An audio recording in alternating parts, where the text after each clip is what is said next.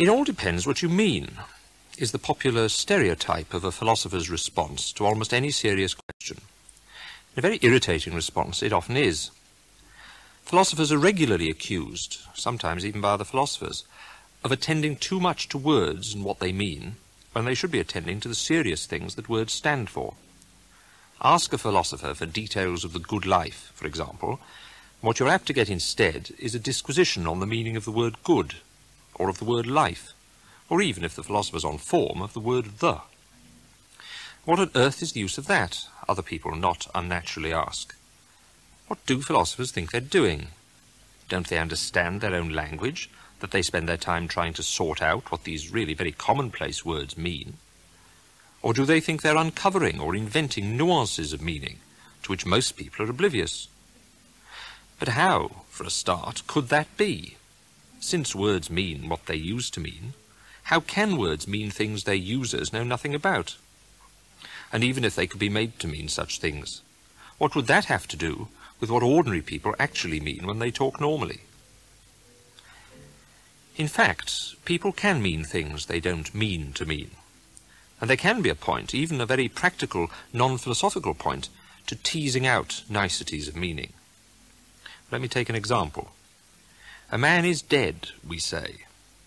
What do you mean, dead? The philosopher asks. Well, for one thing, various things follow from the fact of a man being dead, as we all know, to many of which great exception would be taken otherwise, not least by the man himself. His belongings can be handed over to his more or less sorrowing relatives. His body can be dumped in a plot of earth or turned into a neat pile of ashes. That these rather drastic things can be done when a man dies is part of what the word dead means. It's the part that makes it very important to be quite sure one is right in pronouncing a man dead, and thereby setting off these consequent processes. But this isn't the part of the meaning that enables you to tell whether someone is dead. You can't tell that by looking to see if it's all right to bury or cremate him or to hand over his property to other people. On the contrary, you can only settle those questions by looking to see if he's dead. So what death is, that is what the word dead means, must also include something else, some rules for telling when the word applies, when a man really is dead. Some of the rules we all know, of course. Has he stopped breathing? Has his pulse stopped? And so on. But these rules are not conclusive, as we also know. A man may recover from having stopped breath or a stopped heart. What will show that these things not only have stopped, but are going to stay stopped? That's a tricky question. A question for medical experts, a question, as they say, of defining clinical death. So although most of us may know well enough the part of its meaning that has to do with the consequences of a man being dead, there may well be scope for expert argument over the other part, the part that fixes just how to tell in unobvious cases that he is dead. But surely in that case the experts are the medics. Who needs philosophy? You certainly need something that medical expertise does not itself supply, although doctors may well have it. Granted, medics are professionally expert at describing a human organism in great detail, but that leaves the question of which bits of their description, what features of the human body are relevant to deciding whether a man may properly be buried in the ground or incinerated or have his goods passed on to others, which is what follows from his being properly called dead. And that isn't just a medical question, as one can see by looking at the case of people kept going after serious brain damage, say, in a completely inert or vegetable state. Are they alive or are they dead? It's a serious question. But assuming there's no possibility of their being further revived, no more merely medical data is going to decide it.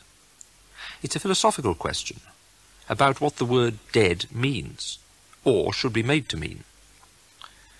That doesn't mean it's just a trivial matter of words. It's still a very practical question, whether this man is dead, whether his body and belongings can rightly be disposed of. Only in this case, the answer does depend on what you mean by dead. So, how does a philosopher set about answering it? Define your terms is the usual irritated cry of hard-headed philosophical amateurs. Define clinical death. Tell me what you mean by dead, and I'll tell you whether this man is dead or not. It's not that easy, unfortunately. serious philosophical questions can hardly ever be settled by definitions, as I hope to show next week. Of course, it does all depend what you mean by definition. I remarked last week that the philosopher's much derided caveat, "It all depends what you mean," sometimes has a very practical significance. But if a question, practical or merely philosophical, turns on what some word means, whether the word be dead, or intelligent, or democratic, or beautiful, how are such things decided? By definition is the short, stock, and unsatisfactory answer I alluded to last time. If only people would define their terms, I find it repeatedly said, or politely implied, then philosophical quibbling, the needless obfuscation of basically plain issues, could be put a stop to, and philosophers, no doubt, set to earn their living in more useful ways. Anyone who really thinks that should try it the next time they have a serious argument. Take arguments about intelligence, for example, about whether there are racial differences in it, or whether especially intelligent or especially unintelligent children should be educated differently from the rest. Arguments like this are almost certain to depend at crucial points on what the parties mean by the word intelligent. Suppose they try to settle that by defining their terms. Ability to get an above-average score in a standard IQ test, says the hard-headed party. That's what I mean by intelligent. Life isn't a matter of passing IQ tests, says his opponent, very reasonably, if not entirely to the point, and he declines to accept the definition. Every definition, it has been well said, conceals an axiom. In the present case, that someone who is good at IQ tests is also good at the rather vague range of activities which we use in everyday life to assess people's intelligence. That's what's in dispute between the parties, and it's a matter of fact, not of definition. It can't be settled one way by defining intelligence to mean what IQ tests measure. But nor can it be settled the other way, just by rejecting that definition and coming up with a rival one. If the answer to a serious question turns on which of two definitions is to be adopted, the disputants will simply turn the dispute into one about which is the right definition. The appeal of definition, as a method of clearing up and settling arguments, lies in the idea that we can define words how we like. After all, they are our words. Surely, like Humpty Dumpty, we can use them to mean what we want them to mean.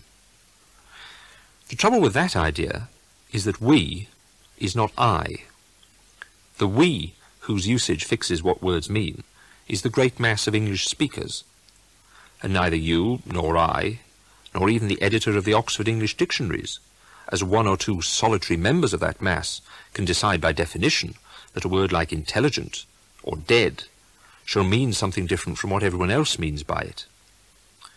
We obviously can't make intelligent mean stupid, or dead mean alive. And no more, just by definition, can we make intelligent mean good at IQ tests, or dead mean lacking in cerebral activity. We can, within bounds that common usage for the time being sets, extend, refine, make more precise the meaning of words like intelligent or dead. And as I suggested last week, there may be urgent practical reasons for doing so. But even then, it can't be done just by elaborating definitions.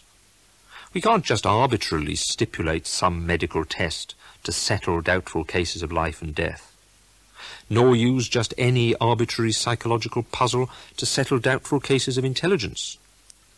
There must be evidence that these tests at least give the right answer in the obvious cases, and that they relate to what we know of the mechanisms of life on the one hand, and of intelligence on the other.